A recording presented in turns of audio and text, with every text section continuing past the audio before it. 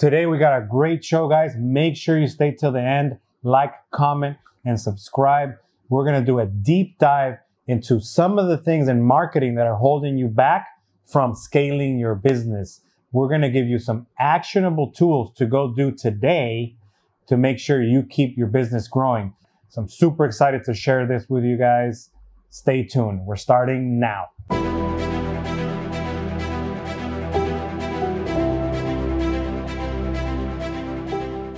Today, I'm super excited to have Bob from Fresh Horizons Group. Bob, super nice to have you. I really appreciate you being on here. Yeah. Hey, Victor. Thank you for the opportunity. You know, first, I want to get a little context all the time because I want people to kind of get to know you, to us, your special customer, you know, who you are, how you started, you know, why you decided to go this route. Maybe we could start there. Yeah. So we have again, thank you. We have a really interesting story that we started off as a coffee roasting company doing fundraising for organizations. We were doing these coffee fundraisers for organizations. We had a client come to us and say, "Hey, this has been great, but can you do a t-shirt fundraiser?" And I was like, "Yeah, sure, let's do it." I'm what I call a serial entrepreneur. I've been in business for myself in one form or another since I was 14 years old. And so the easy answer was, yeah, let's do it. Jumped in, figured out how to run it. It did really well for them. And as we were looking around of how do we scale or grow the coffee company, we realized that there was a greater addressable market in the custom apparel and promo space, and we could touch more businesses and make a greater impact there than what I felt we could do with the coffee side. So we transitioned. It took about a year to completely make that transition. We've been doing this now for a year and a half, 2 years, learning every day. Wow, that's awesome. So you go from being in the coffee business and looking at, hey, everybody in the coffee business is looking to do apparel or promotional items, and you started to figure out how to do it from zero. Yeah. A lot of YouTube videos, right? YouTube University. So I love it. I learned a lot on YouTube as well. So it's a great Yeah. place to learn. And some of the other videos, I'm like, hey, if you guys like are really challenged on something, there's so many videos on YouTube that you can learn from. So that's a good point. Bob's already winning. He's got a business. He's got all this equipment. But how can I start? You know, how did you initially start? Was it expensive? How did that happen? So I told you I'm a serial entrepreneur. So for the last 20 years, I've owned a lawn care company. That's what pays the bills in our life. Interestingly enough, so that's a 20-year-old company that Fresh Horizons Group is quickly replacing that income. The way we got started was, I think like a lot of people, we started off relatively small, not so much on a craft level, but on an entry-level professional level. We started off with a vinyl cutter, a Graphtec CE6000, a couple of heat presses, and a sublimation printer. We thought we were going to do some pretty basic t-shirts and make some coffee mugs, because that kind of fit the MO originally, and kind of snowballed from there. So now, and we just reinvested everything back into the company, as we still do today. So I was taught a long time ago, invest in the best quality equipment you can possibly afford, even if it's a bit of a stretch, because long term it pays dividends. You know, we've got the Graphtec, we've got 3 or 4 different stalls, Hotronics, heat presses, we have sublimation printers, we have Roland's new VG2 wide format printer, and then we just added the OmniPrint FreeJet 36. I can't even remember the name, but the plus version, the cool version, right? So we started off with one thing and just kept growing as we found that the customer base would support it. And that's super important because, you know, I'll always start where you can, but I want people to really hear this. And when you're investing in something, try your hardest to think long term, where you want it to go, right? So there's a lot of cheap stuff that you can get on the craft side, and that's cool if you're doing hobbies. But if you're actually intending to build a business over the long term, you're better off stretching, you're better off financing, you're better off doing just a little bit more, because your return over time will be much greater. Yes. And you won't have to spend again and again to keep moving up in equipment, right? So that's an important thing you bring up. It doesn't matter how small you are, how small you start. You got to think long term, guys, and make sure that you're investing in the right equipment that's actually going to help you do a professional job, right? Somebody in a business, somebody in an organization, somebody is really going to pay you because you're doing a professional job. It's not a crafty job that's going to fall off, that's not done right, it's not heat sealed right, all that stuff. So it's important that people really realize. Well, what made you transition out of lawn care and start doing something new? To scale a business, you have to have a really big market. Lawn care has been really good to us, but it has been limited in that we can only serve so much in a geographic area, and it's extremely capital intensive. And so this we saw as an opportunity that yes, there's a capital investment up front, but the return is much greater, and outside of that, it's extremely scalable. With a website, Facebook, things like that, we sell product all across the country already. Most of that is done here in our own region, our own backyard. But the fact that we have clients, from coast to coast already is something we could never do with lawn care, at least not without millions and millions of dollars in investment. When we looked at it from a business perspective, that was what was really exciting, was that we could take all this knowledge that we've built or gained over the last 20 years and apply that to a business that's truly scalable. Want to make sure that we emphasize to people to always have some sort of thought about how you can scale, right? Like, are you able to have an offering on your website where somebody doesn't have to come knock on your door, but they can interact and buy from you, right? You being able to be a promotional company and actually have a bigger footprint that's not just in your local area is super important. So can I make this bigger, and can I address a bigger part of the country or even international just by having that bigger presence and that bigger vision, right? I think one of the lessons that I was taught in that is that you either control the business or the business controls you. We call our lawn care company a lifestyle company, meaning that it can provide a lifestyle for us, and it paid the bills, it's done well, right? But it's not a scalable business because the either lack of a system or the inability to reach a greater audience. And so when we looked at this business, we said, how do we build systems and things to allow that, to make this business operate and grow whether we're here or not? To back it up a little bit, 7 or 8 years ago, something like that, I broke my right leg and was physically taken out of the field in the lawn care company. I could no longer perform those tasks. And I laid in the hospital going through the recovery and the surgeries and all that stuff, and wrote the operations manual for the lawn care company of everything from how we answer the phone to like how you put a snow thrower in the back of the truck so that it's easy to take it in and out. Tried to think about all of that stuff. So now that company operates a lot without us on a day-to-day, like telling the guys, okay, go do this, because we can sit down and go through a training manual and have clear expectations of what it is. So it becomes a lot less subjective and very objective as to how you're grading the performance of something. So you start to focus more on building the system and then finding people to plug into the system. Kind of the McDonald's concept, right? I mean, we can all agree that they don't produce the best burger, but they have the best system, or one of the best systems. I guess everything's arguable.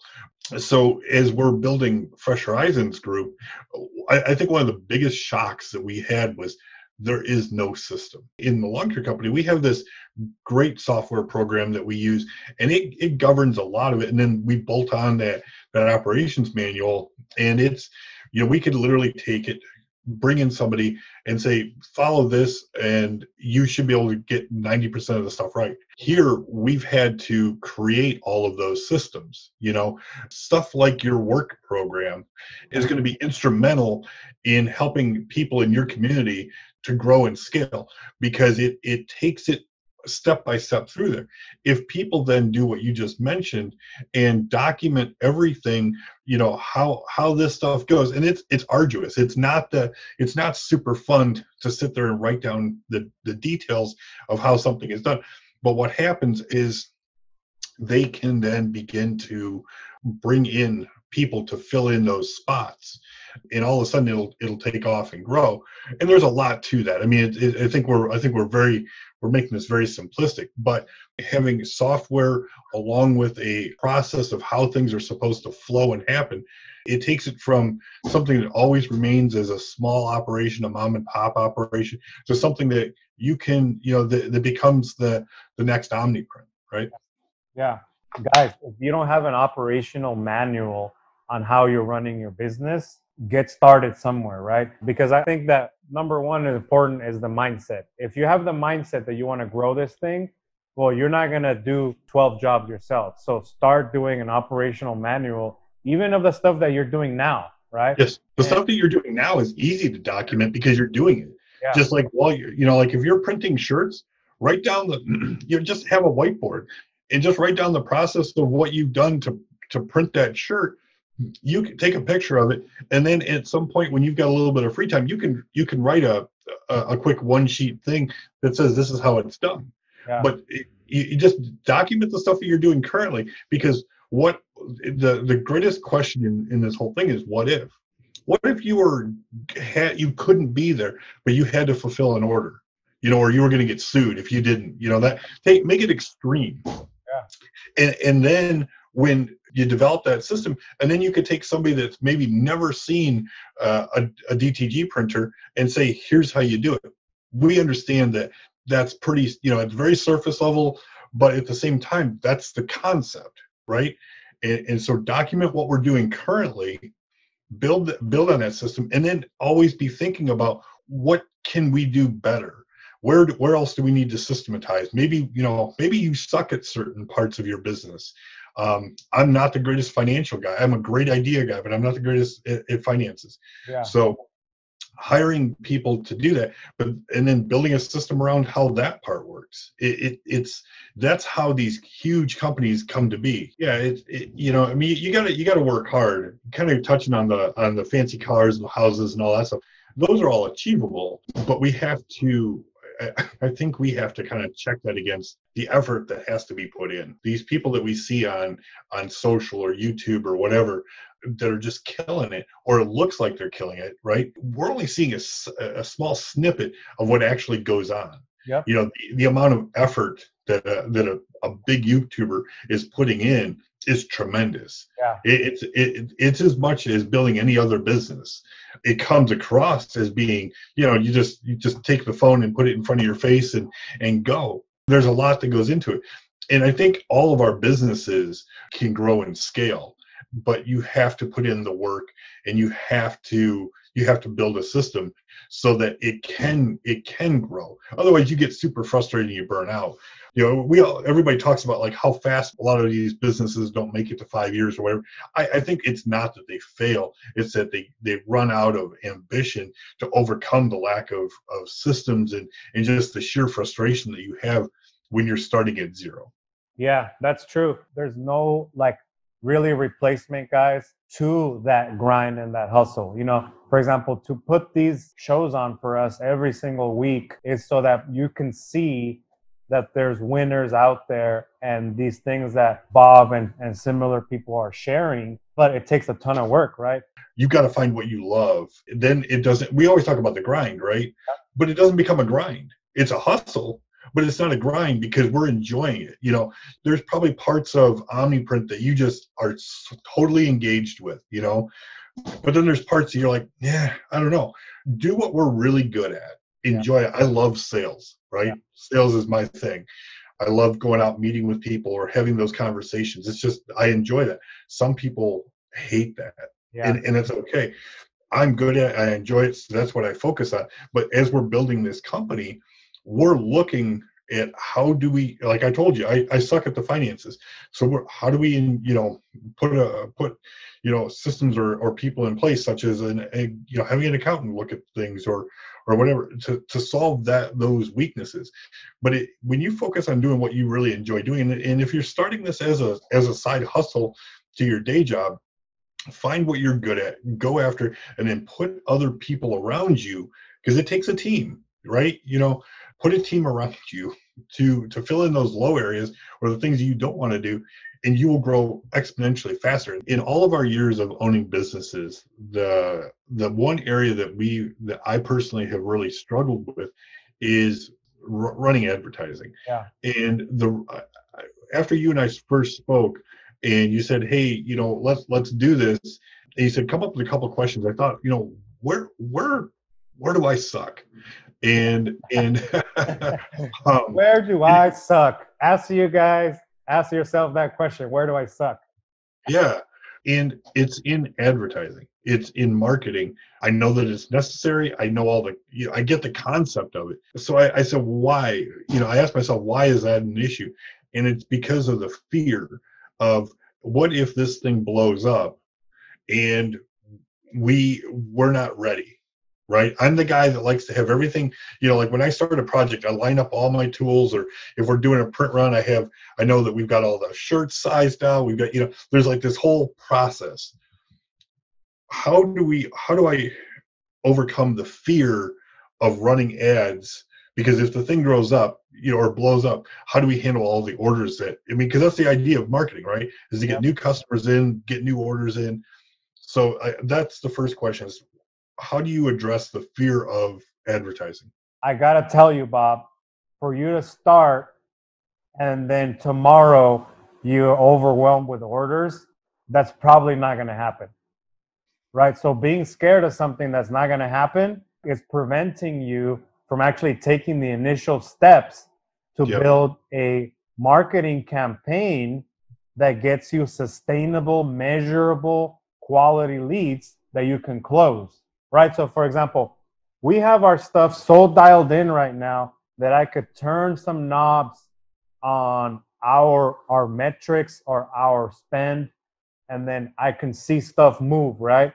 But it wasn't like that before. At the beginning, like I said, I come from a nerdy background, so I knew the technical ways of doing humongous email blast and all these things, right? But what do you type?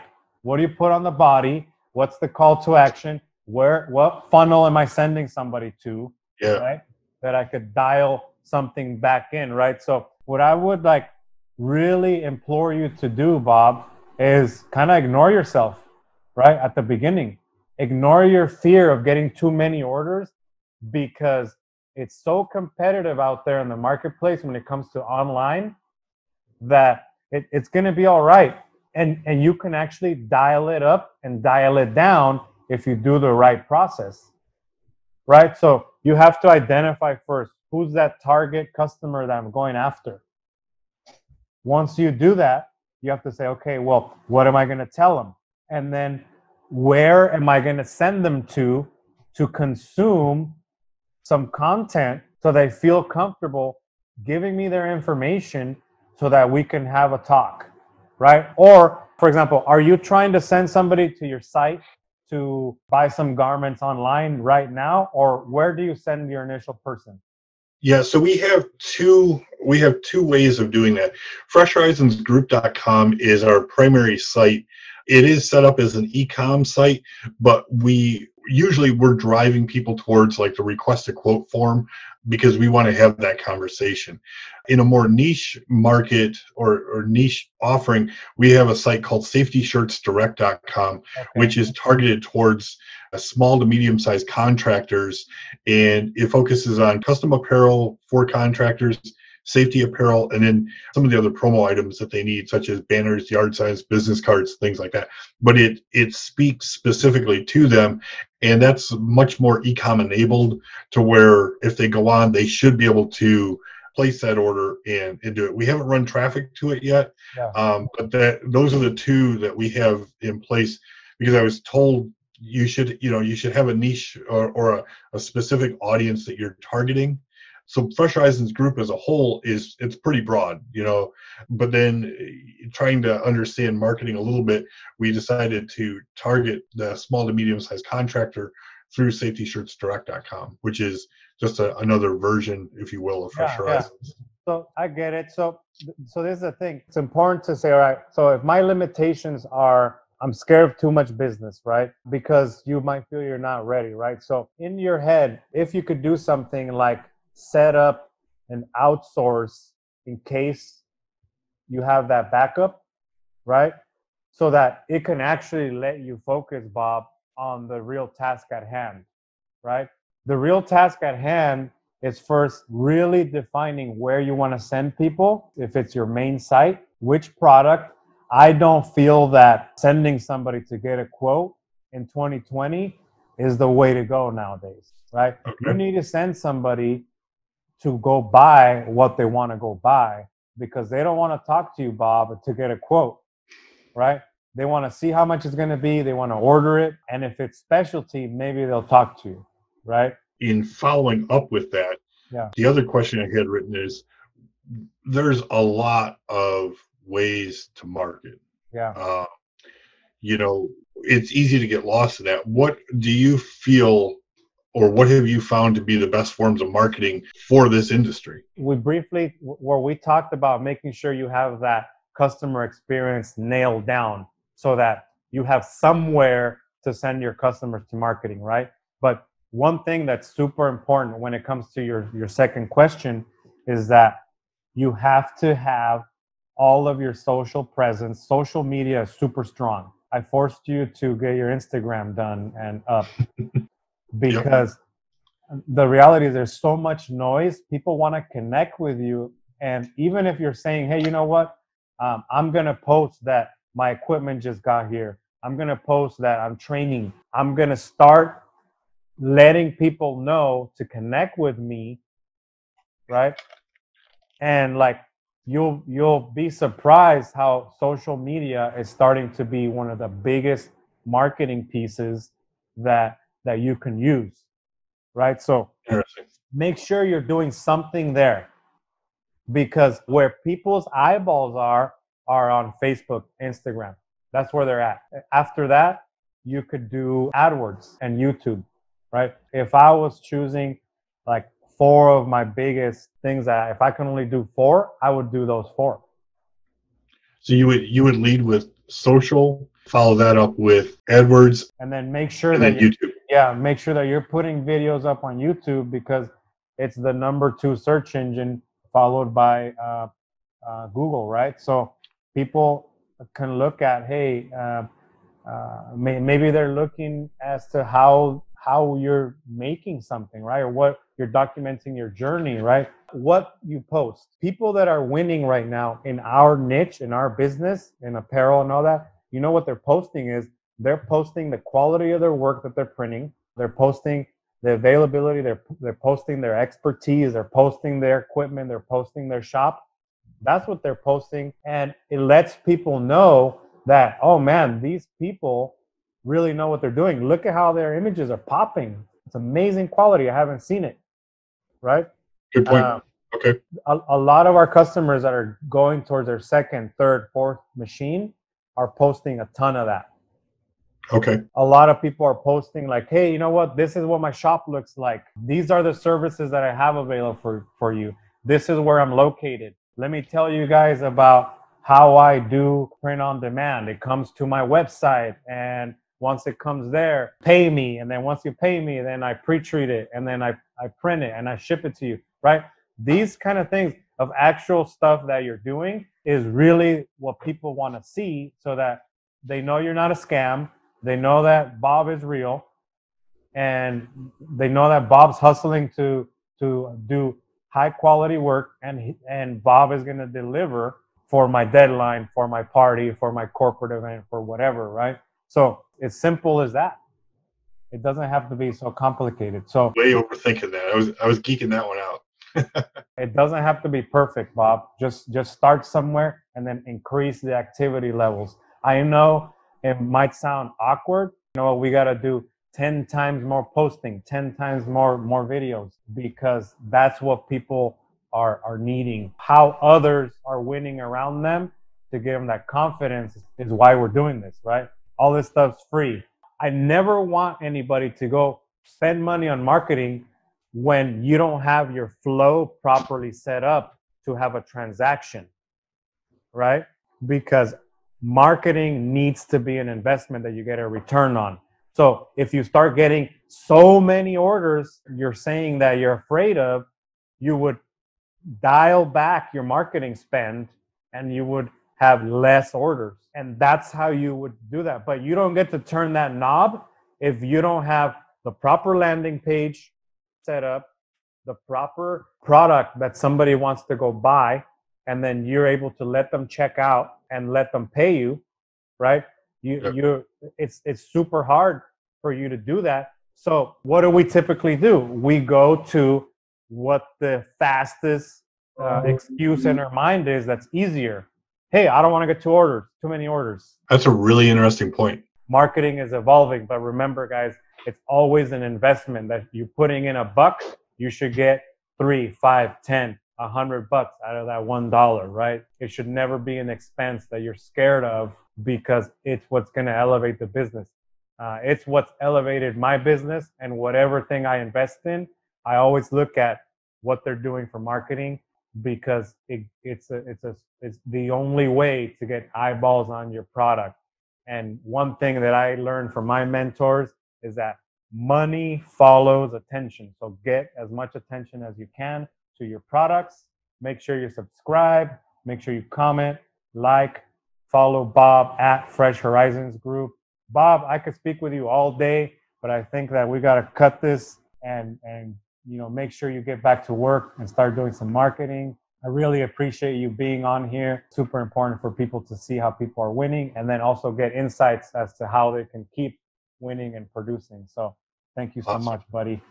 Victor, thank you. Thanks for the opportunity and the straightforward information and the encouragement. So it's awesome, and can't wait to do the follow-up with you guys. It's going to be fun. Awesome. Sounds great, Bob. Have a good one. We'll chat with you soon. Sounds great. Thank you.